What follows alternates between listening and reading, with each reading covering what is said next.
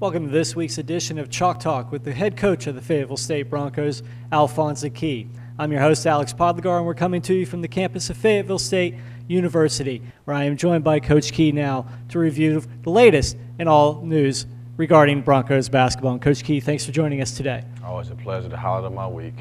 I hear that, of course. Now, you guys are really, I think the highlight of your week was a nice victory over St. Andrews on the road, 94-72, a convincing victory, primarily because of how well you guys played in the second half. Tell us a little bit about that, because you guys shot 70% from the floor, outscored them 41-15 to start the second half before really romping through that game. You were down 7 at the break and able to come all the way back and win convincingly. The first thing I want to say is this summer Daryl Armstrong told me every time he watched the interview I never smile. I need to start smiling. He said, Key, you got to smile sometimes. So I'll make sure each time we talk I smile at least once or twice. But definitely I was excited about our win. Anytime at our level you beat a team at their place is pretty convincing. And as the year matriculated, we're trying to get better. So I thought we played well. We improved on some things we need to get better at, and it always feels good when you do it together. Down 7 at the break, only forced 3 turnovers at the half, and you guys had to feel like you're a little bit out of sorts coming off the loss to UNC Pembroke, and then just exploded in the second half. Like we said, shot 70% from the floor. You ended up with 6 guys in double figures. Everything seemed to come together. Was that about the best half of basketball you guys have played, and what turned the tide for you? Well, I think so. Obviously, we played a great half of basketball. The first half kind of takes identity. You have to kind of fill it out.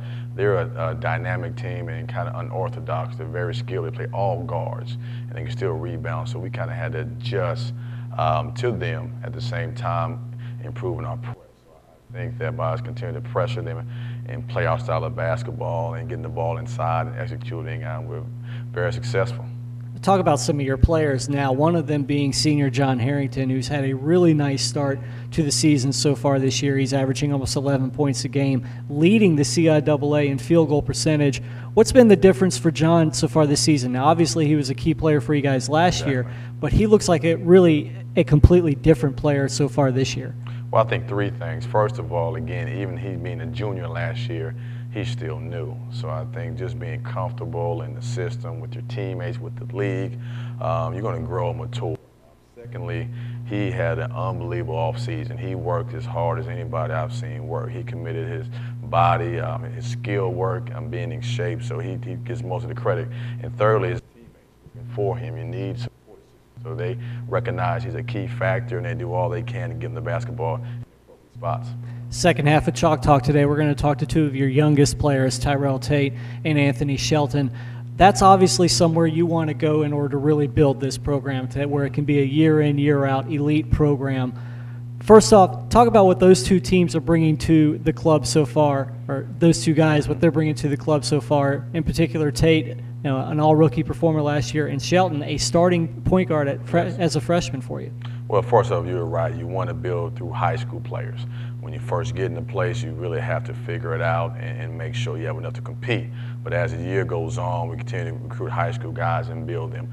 Tate is obviously a very good basketball player, very aggressive, but a quality young person and a 3.0 student. So he brings all the gamut of what you want your program to represent in the future. And Anthony walked in a situation where he had an opportunity that was presented to him and took full advantage. But more importantly than Anthony, you got support from your other guards. So Anthony would not play well without Savon Best or Seth Hawkins supporting him and working him out. So as he gets credit, I give credit to my guys' team-first attitude.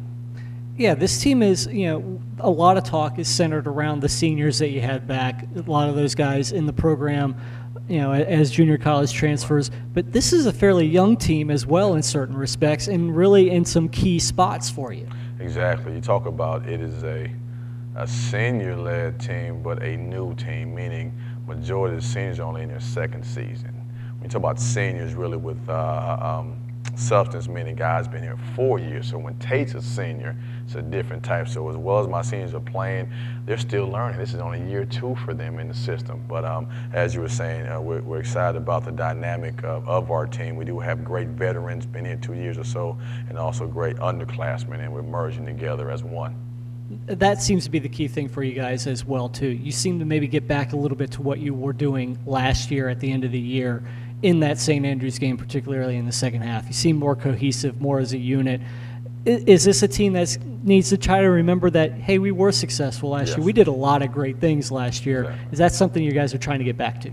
It is, and it's a learning process. You talk about last year, you're coming in with a plethora of new faces, from Tim Plummer to Sidney Evans to John Harrington, Tyrrel, Tate, Devin Thompson. So it's new. And this year we have some returning faces with some expectations that come from the outside. We tell our guys we have something called a standard, which is internal, a style of play. So it was kind of new. For the first time they said, we pretty good. So how do you handle that? Who I listen to? So it was new. And what does pretty good mean? Winning games. But at the same time, being good is sticking to what you do, the same style as last year. And we learned, kind of hard way. It's a process that, regardless of what the outside says, we continue to build. Last year, 1 game away, and that was positive. Now we bring in some faces, but grow. And I think it was a learning experience from the sense of listening to outside sources. You guys, this difficult non-conference schedule that you guys have going right now doesn't get any easier over next week. Yes. Virginia Union here at Capel Arena at 7 o'clock on Monday, and then you travel to Barton later in the week. Let's preview some of that a little bit. Your thoughts on Virginia Union coming in here? Well, first of all, who made the schedule? I don't know who did that. Actually, it was me. It was me. So obviously, Union comes in with a brand name. All about national champions, NCAA dominant, and that's where I want to be. I know it takes time, so my philosophy is let's go on and see what they're about in the non-conference, and learn and grow. But they bring a tradition. New coach, but they still have a tradition and familiarity. But in the short term, they bring some good athletes, some good length, a nice matchup zone, and a well-coached team. Last year, I mean, in the past, they've been more of just a big bruising type of team, but they bring a tradition, which I look forward to bringing to us one day. And going on to Barton, as we talked about, another national champion. We had a chance to play them already, and we want to see how much have you improved from last time we've seen them. And I'm excited about the attitude and spirit of our team to get there. Well, Coach, we look forward to it this week. I know you got to be excited about that senior leadership you have, and as well as the future of this team with guys like Tyrrel, Tate, and Anthony Shelton playing key roles for you. So we appreciate you dropping by Chalk Talk this week. And again, we appreciate all of you watching us.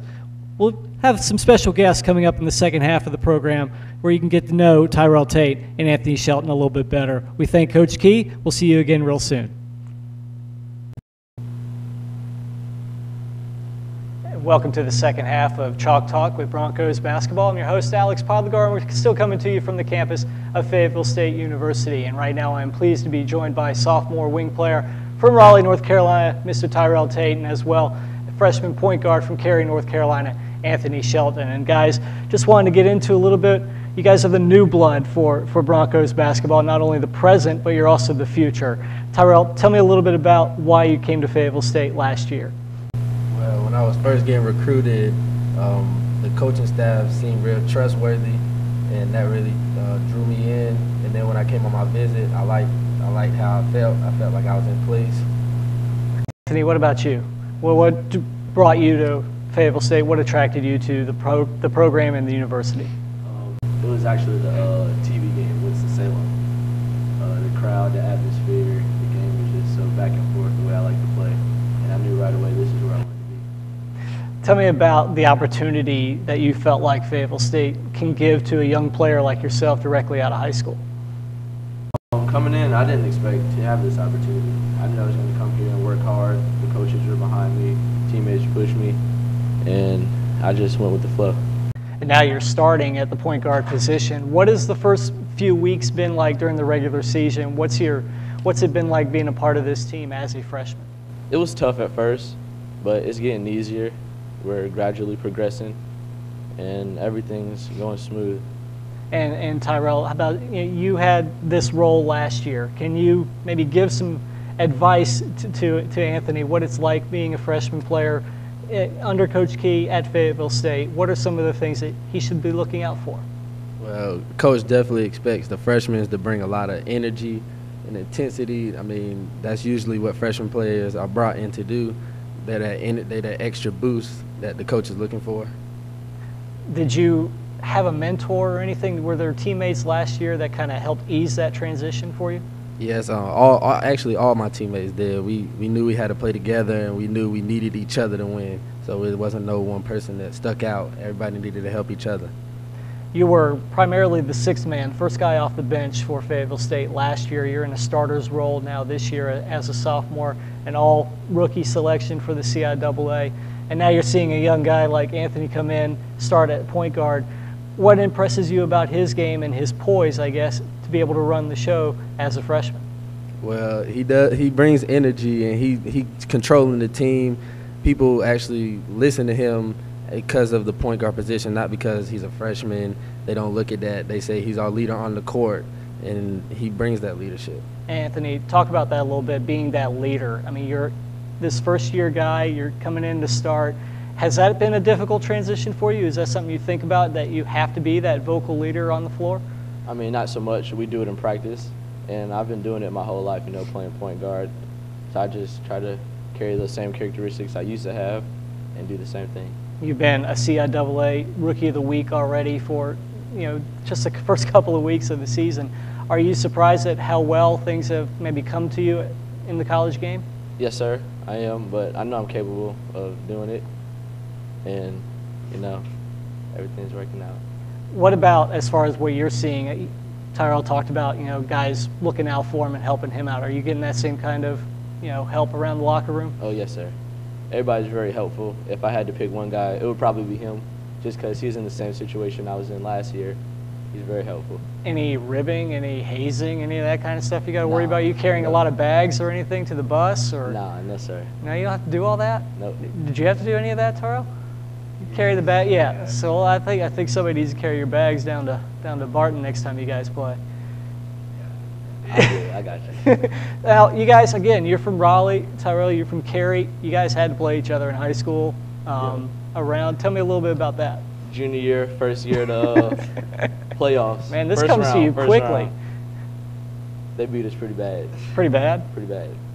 Did he help out on that or what? Yeah, he did all right. He played all right. All right, well, I want to hear from the victor then. What was that matchup like? I mean, I don't really remember it. It's kind of like an easy win, I'm just playing. But, yeah, I mean, I saw him play. He was pretty good, actually. I didn't think, later on here in the future he'll be my teammate. So, I mean, I wasn't really looking forward to that. But, I mean, now that we're teammates, I'm glad he's here. So when Anthony was being recruited, did you hear his name come up at all, talking to coaches, talking to players, and did you feel like you could have any, influence on saying, yeah, that guy can play, he can fit in here? Yeah, I heard his name come around the team, talking about he's being recruited, and when he was signed, I knew he could help the team. And finally, guys, first for you, I want you to kind of give him an idea of what's coming up as this season progresses. What more can he look out for as the CIAA tournament, CIAA play? What should Anthony kind of have his eyes open to and ready for? Just be ready to take on the crowd away games, and you're going to have to be aggressive because you're not going to get any little calls. You got to be mentally prepared more than anything. And Anthony, finally, what are you most looking forward to as this season goes on? Winning games. We're ready. We went through a little tough stretch here, but I feel like we're really coming around now, and it's going to be exciting. Good deal. Guys, I appreciate you joining us today on Chalk Talk. You've been watching Broncos basketball here at FSUBroncos.com. Be sure to check us out for all the latest news. You follow us on Twitter. You can follow us on Facebook. For all the latest news in Fayetteville State athletics, follow FSUBroncos.com. For executive producer Adrian Ferguson, I'm Alex Podlegar, and we'll see you again real soon.